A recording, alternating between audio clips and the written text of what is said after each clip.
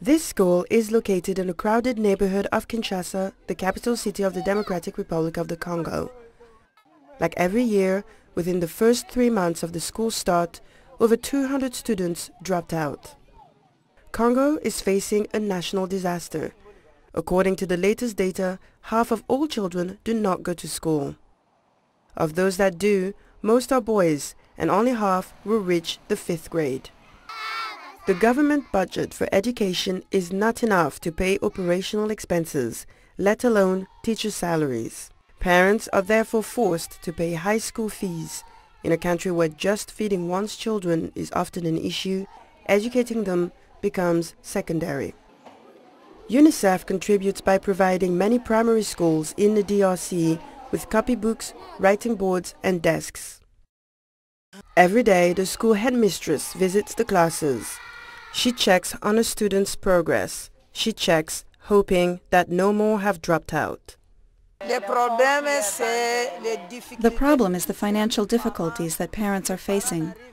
They can't afford the school fees, as a lot of them are out of a job. Even children of public servants cannot afford the fees.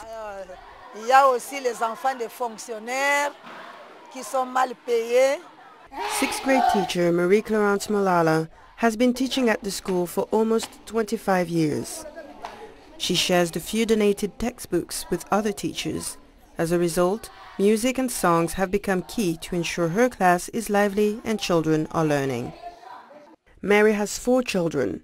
Her 2 youngest attend the same school. Educating girls is educating a nation, so we have to educate our children. We African mothers from the Congo, we suffer, but we cannot let our children wander around. We have to orientate them to school. Yet, Mary's other 2 children who should be in secondary school had to drop out. Her $45 monthly pay is barely enough to make ends meet, let alone cover the school fees for all her children.